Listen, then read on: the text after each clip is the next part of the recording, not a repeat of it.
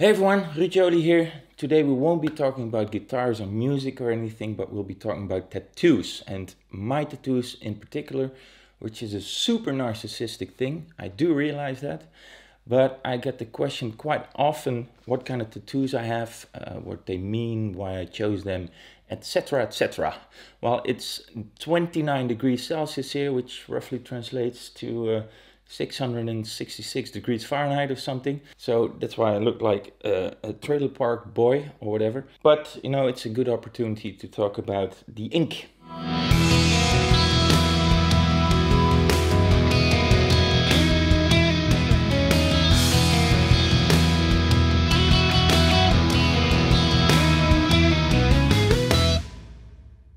I got my very first tattoo in 2006.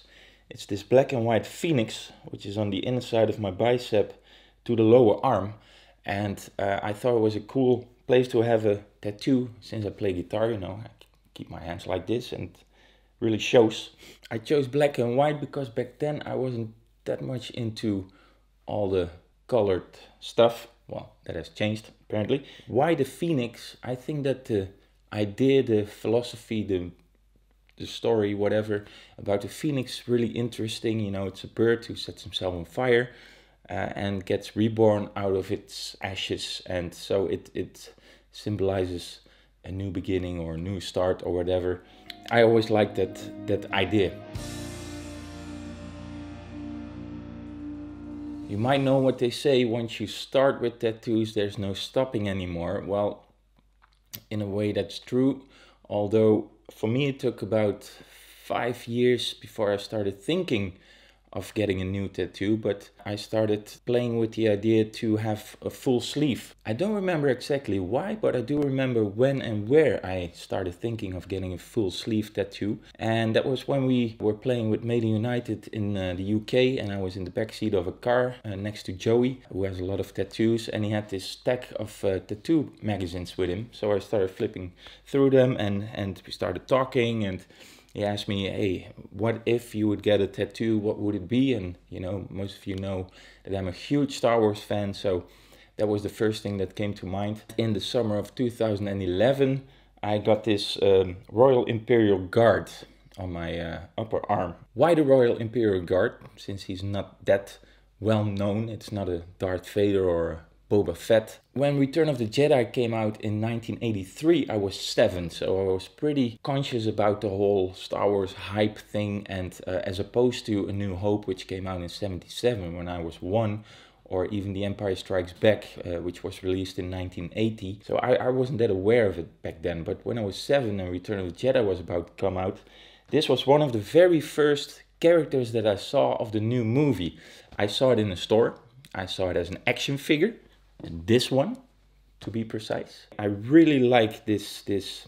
In the movie is also very silent, but apparently if you read the backstories, it's one of the highest trained soldiers, or whatever you would call it. Yeah, they are the Emperor's guards, and they are highly trained and highly skilled. And I really like the design of the helmet and stuff.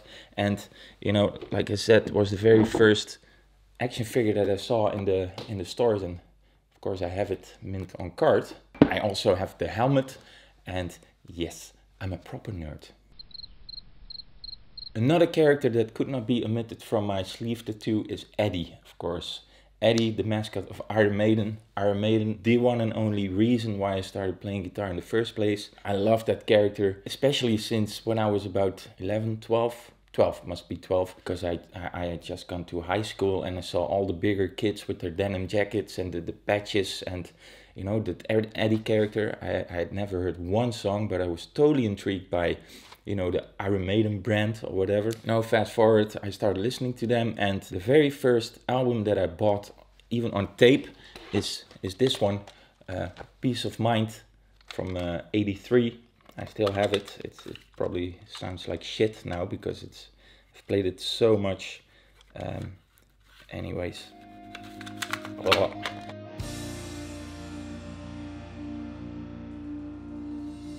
When I was growing up, there was a bookstore on the corner of the street of my parents' house, And I remember that every Saturday my dad gave me 1 guilder, which is about 50 euro cents nowadays. and I could buy myself a comic book. I was about 4 or 5, at that time. And I loved reading Superman, Spider-Man, you name it, but Batman was always my favorite. Even though that I only selected those comic books that I bought judging by the cover, because I didn't buy them numbered or anything. I just, oh yeah, this cover looks great. So the stories didn't make any sense to me at all, but I really liked looking at the pictures. That's why I have this Batman tattoo here, and it's sitting on this rocky gargoyle or something in Gotham. And to me, Batman has always been very fascinating because he's pretty much the only superhero without any superpowers, apart from being a multi-billionaire or whatever, so that he can buy himself lots of gadgets. But that's what I always liked about Batman. So this tattoo isn't even that much a tribute to Batman, but more of a memory of the time that I went to that bookstore on the corner of the street on every Saturday morning, running with my coin, with my guilder. Yeah, you can buy another comic book. So that, good memories. I had been walking around for a very long time before I released my solo album in 2011. It's the first For All We Know album. If you don't know For All We Know, go check it out. It's pretty heavy, but very melodic and atmospheric. You might like it. I financed that album myself, and which was a lot of money, but fortunately I recouped everything and made a tiny bit of money, maybe enough to buy a comic book. Yay! After I knew that album had only cost me time and calories, I decided to get the main character as a tattoo here on my lower arm. I also like the design. It's designed by Anna Coyal from Colombia. She did a great job. And I think it translates really well into a tattoo. So I'm really happy with this one. This is actually my mom's favorite tattoo that I have.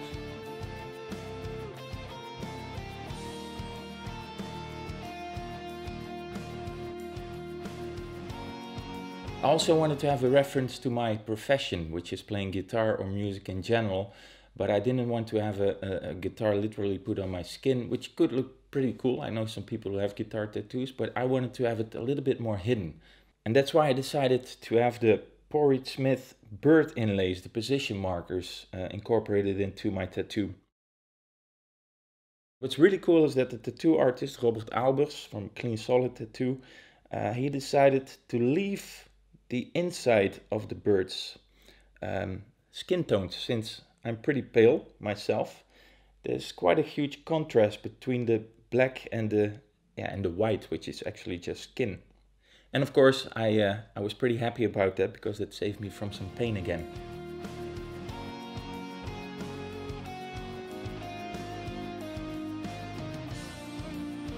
The last thing that I had done is this Imperial logo above the Royal Guard. He interpreted pretty freely, which I kind of liked. With the stripes and the colors, and even this shape is not in the original, but yeah, I really liked it. It completes the tattoo on my shoulder part, I think.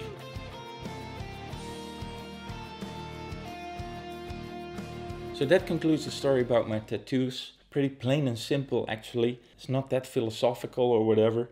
I think I'm done with it because I noticed that with every session, by the way, this took about 2 years to complete. With each and every time, it hurt more and it was uncomfortable and it was shitty and I really hated it. And one of the things that I also have promised myself, if I'm ever going to get a new tattoo, I will never ever have it in the summertime ever again, because it's so uncomfortable with the heat and the sweat and you have to shield it from the sun in the beginning. Very uncomfortable. Maybe you have noticed that I shave my arm. I normally don't do that, but what I've noticed is that if I shave my arm and I put some body lotion on it, I know it sounds a bit the colors jump out much more.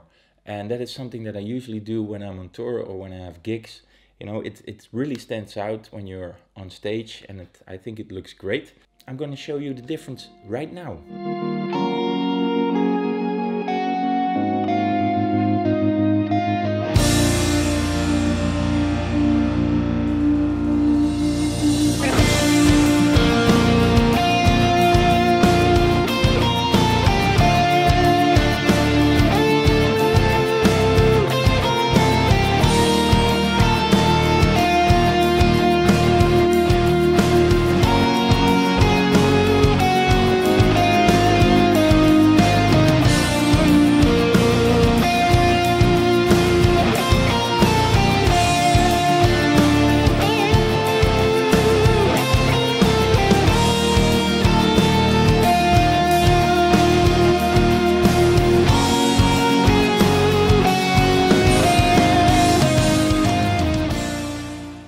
that you enjoyed this short video on my tattoos.